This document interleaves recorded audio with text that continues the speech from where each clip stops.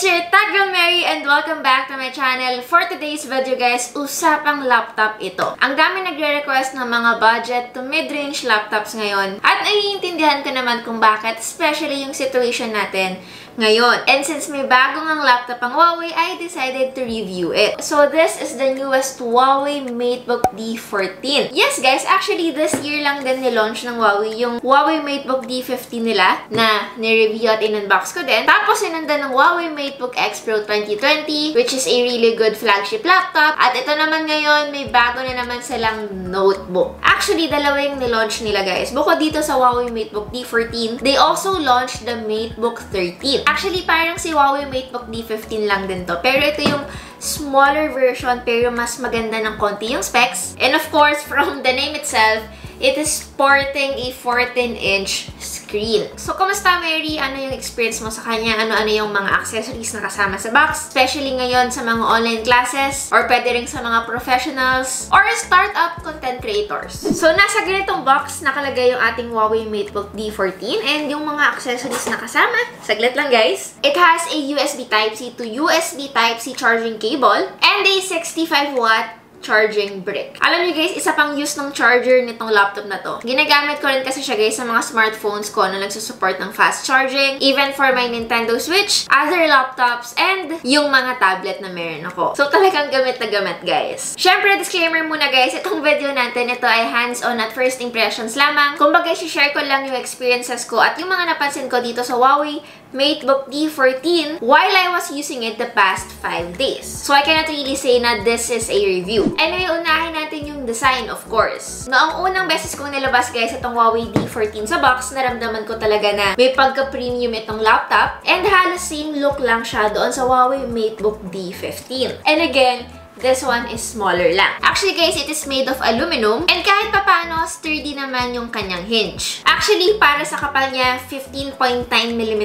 yung meron nito and it weighs 1.38 kilograms. Yung nipis, sakto lang, hindi ito yung klase ng laptop na bulky, kasyang-kasya sa mga backpack. And the weight for me, it is something that I can tolerate to bring on my everyday. At least, ano mo yon, hindi masakit sa likod, lalo na kapag naka-backpack kayo. And then, sa harapan niya, meron lang siyang Huawei branding dito and wala nang mga Huawei logo pa. Sa kaliwa, guys, meron tayong USB-C port, meron din siyang LED light, USB-A port, and meron din siyang full-size HDMI port. Sa kanan, meron ulit tayong isa pang USB-A port and a 2-in-1 headphone jack. Sa ilalim, merong dalawang rubber fit dito magkabilaan at isa pa dito. This is to help the laptop, guys, na mag-elevate ng konti para syempre maiwasan din yung uminit siya ng sobra. Meron din tayong stereo speakers magkabilaan. And of course, itong nasa ibabaw, guys, hindi po yan speaker. That is the grills for ventilation. Pero medyo nalungkot lang ako guys kasi wala siyang dedicated micro SD port. Mas magiging okay sana yung paglipat ng mga photos and videos nyo, especially if you're into light photo and video editing. And bago ko makalimutan guys, maganda yung placement ng dalawang microphone dito sa harap. Kapag may mga ka-video call or kausap kayo, rinig na rinig kayo. And when opening the laptop guys, medyo mahirap siyang buksan ng isang kamay. Actually, hindi siya possible na buksan ng isang kamay. Kailangan talaga dalawang kamay. So, ayan. Pagka-open, of course, bubungad sa atin yung display, yung keyboard, at yung trackpad. Medyo kahawig niya talaga yung mga keyboard ng mga MacBook ngayon. Actually guys, yung keyboard na to, full-size chiclet keyboard yan. At sa kanan nandun yung ating power button that doubles as a fingerprint sensor. At syempre, sa bandang ilalim guys, nandito yung NFC na kung saan natin pwedeng gamitin yung Huawei Share. Para sa akin lang naman guys, first impressions, komportable ko namang nagamit yung keyboard nitong Huawei D14. Okay lang at sakto yung spacing. And yes, guys, may backlighting yung keyboard pero huwag po kayo masyadong mag-expect. Hindi siya ganon ka-liwanag. Mga 2 or 3 lang kasi yung level of brightness na meron siya. And since nasa keyboard na rin naman tayo, the reason why maganda yung display natin, wala po siyang camera sa ibabaw. And again, it is called a recessed camera. It's between F6 and F7. Kailangan mo lang siyang pindutin guys para lumabas yung webcam. And alam ko madalas nyo itong naririnig sa akin, but if you are someone who prioritize privacy, okay to at maganda siyang i-consider. Pero kung ikaw yung tipo ng tao na madalas kumika video call, konting adjustment yung kailangan dahil hindi ganon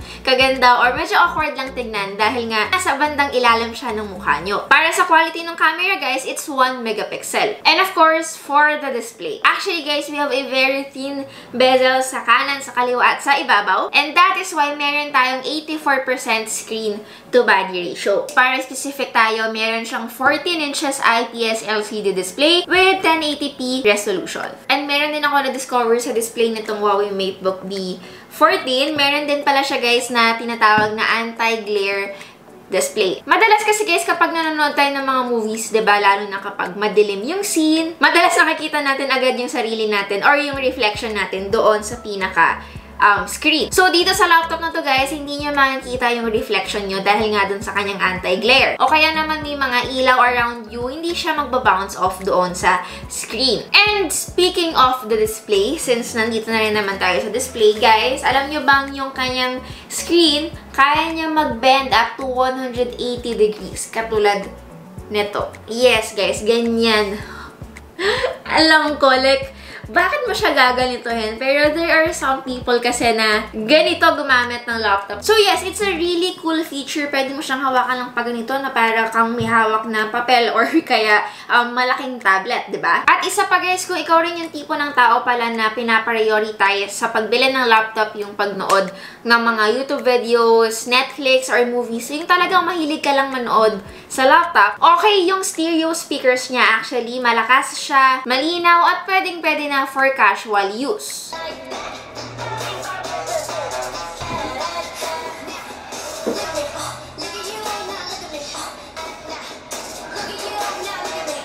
So, okay ako sa speaker niya. Sa display, okay din naman. Medyo makapal lang ng konti yung sheen natin. Actually, para specific tayo yung sa side bezels niya, meron siyang 4.8mm ultra-thin bezels. Now, kumusta naman ang performance? Siyempre, yan ang importante at yan ang madalas na tinatanong. Pasok at swak ba yan dun sa presyo na binayaran nyo? Okay ba ang heavy or light photo video editing lang? Actually guys, meron kayong dalawang klase ng variant na pagpipilian para sa Huawei Matebook D14. Yung mas mababang variant na AMD Ryzen 5 3500U at yung meron ako ngayon, ito yung AMD Ryzen 7 3700U. Meron din tayong Vega 8 graphics and yung meron ako again is the Vega 10 graphics. And lastly guys, meron tayong 8GB of RAM, a 512GB of PCIe SSD storage, at huwag kayong mag-alala guys, Windows 10 na rin ito. Actually, para mas maintindihan ko ng mas maayos yung specs ng laptop na to, nanghingi talaga ako ng tulong sa mas expert sa laptop, kay Alvin of Alvin Tries Tech. Shoutout kay Alvin! Tinuruan niya ako, mas pinanood ko yung mga videos niya, at sobrang nakatulong talaga yun para malaman ko kung para kanino ba itong Huawei Matebook D14. So, I concluded that if you are this type of person who are into photo and video editing, mas madalas kang mag-multitasking, at syempre, importante sa inyo na mas mabilis kayong makapag-render, then ang kailangan nyo ay yung mga laptop na merong 8GB of RAM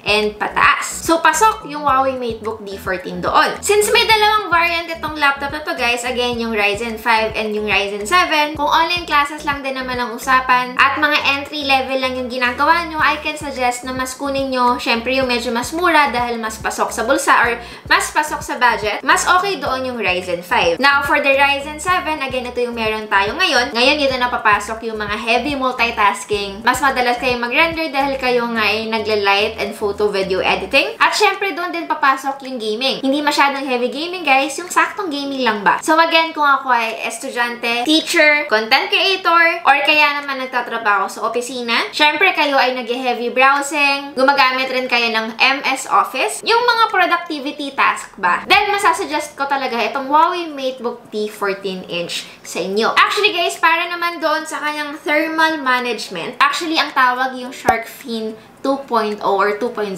According to Huawei guys, mas madami daw yung mga fan blades nito kung i-compare natin doon sa mga luma nilang model. So, ibig sabihin guys, mas tahimik siya. Hindi siya gaanong mag-overheat talaga. Well, based naman din sa aking experience for the past few days, hindi rin naman talaga siya nag-overheat ng masyado or yung sobrang init na nakakapaso. Nakatulong din kasi guys yung mga rubber feet niya sa ilalim. At syempre, para sa kanyang battery, hindi naman porket lagi tayong sa bahay at mas accessible yung mga saksakan, ganyan. hindi na dapat nating i-take into consideration yung battery life niya. Itong laptop na to guys, meron siyang 56 watt-hour battery compared doon sa nakita natin sa Huawei Matebook D15 na 42 watt-hour lang. Well, syempre, not just on paper, this laptop also lasted me longer. Charging guys, wala rin akong problema. Mabilis na fully charge nung kasamang 65 watt power brick itong laptop na to. So, bago tayo magtungo doon sa kanyang price and yung conclusion ko, gusto ko sanang mabilisan pag-usapan natin yung Huawei Share. Makakalimutan ko ba naman yun? Sa totoo lang, ito yung isa sa pinaka-bonus feature na pwede nyo makuha sa mga bibili ng mga Huawei laptop. Lalo-lalo na kung, again, naka-Huawei smartphone ka na. Basta nag-run ng EMUI 10 yung smartphone or yung Huawei smartphone nyo, pwedeng-pwede nyo yan gawin dito. Syempre, you just have to turn on the NFC doon sa inyong smartphone, tapos ipapatong nyo lang yung phone nyo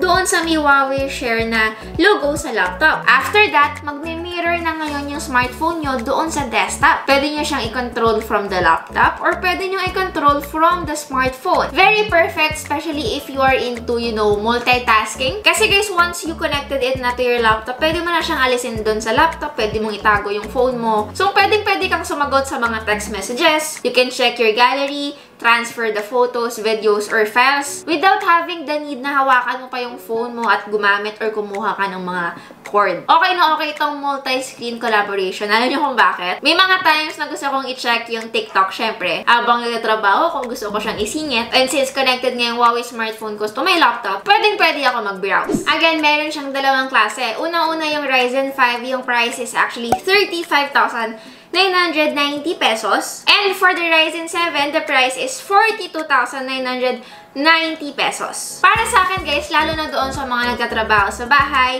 nag-online classes, may mga Zoom meeting, itong Huawei Matebook D14, ito yung laptop na pwede mong i-consider para doon. Okay na okay ako sa design at hindi naman siya ganun kabigat. Plus, very enjoyable din yung kanyang display dahil sa kanyang Full HD Plus and very thin bezels. Actually guys, okay din yung Matebook D15, yung naunang nilabas ng Huawei. Pero kung ayaw nyo ng medyo masyadong malaking laptop, medyo mas mabilis, at kung may budget naman kayo na pwedeng ilaan sa sobra, I will suggest go get the Huawei Matebook D14-inch 2020. Bonus pa kung naka-Huawei smartphone ka. So para sa akin, overall guys, nakuha ko naman yung value na gusto kong makuha. So ayun lamang guys, I hope you liked my unboxing and quick review of the Huawei Matebook D14. Again, it's your Taka Mary and see you on my next video. Bye guys!